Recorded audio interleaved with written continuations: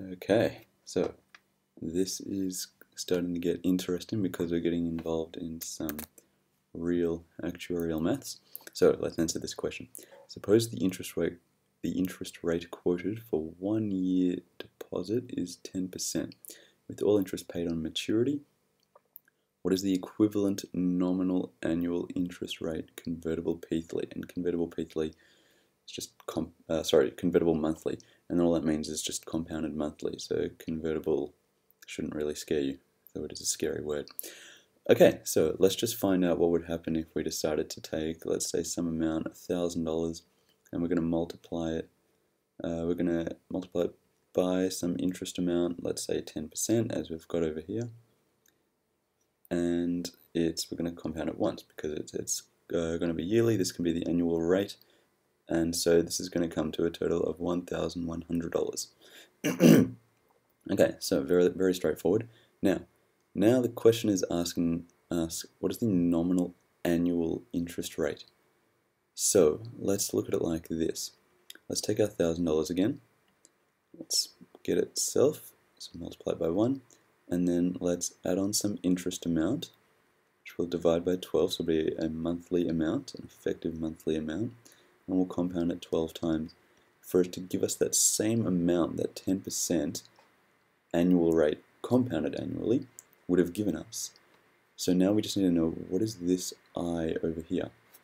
Okay, so let's just use the algebra that we learned in grade 5 and try and figure it out. So let's divide both sides by 1,000. So I'll just keep writing down a whole lot of steps. 1 plus I on 12 to the 12 equals 1100 over 1,000. That equals 1.1. Then we're going to get rid of this to the power of 12. So what we do is we power both sides to 1 on 12. So this case is going to be I on 12, and it's going to be 12 over 12, which is 1, and that's going to equal 1,100 over 1,000, all to the power of 1 on 12. Then what we can do is we can minus 1 to both sides, so we get I on 12 equals 1100 over 1 with 3 zeros to the power of a 12th minus 1, and finally we've got to multiply 12 on both sides. So we're going to get this rate that we want here is going to be this formula right here. Okay, 1 on 12 minus 1, and it's that entire thing times 12. And we'll be able to generalize after we've done this. So let's get a calculator out and figure this one out. And I still haven't solved a problem with the calculator yet, so I'm sorry about that.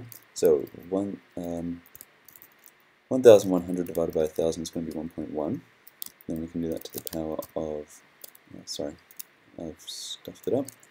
1.1 to the power of 1 on 12 minus 1 times 12. And that's going to give us this answer, 9.57%. Okay, 9.57%. So that's what this total amount is. I equals this, and I'll write it the way I said it, 9.57%. Okay, so this is a nominal annual amount. So this is the answer to the question, the nominal annual interest rate, compounded or convertible monthly.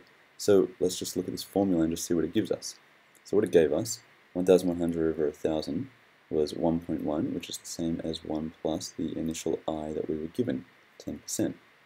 Then we do to the power of 1 on, let's say P, the amount of times that it can be compounded or convertible. We'll minus 1, that's fairly standard, and then we'll multiply it by this amount, P, and so that's the times, and that is going to give us this rate over here. So this is I being the nominal annual amount, interest rate, convertible, really bad handwriting, peathly. And in the case that we did monthly, so this became 12, this became 12. This was the rate we started with 10%, and so it got us 9.57%.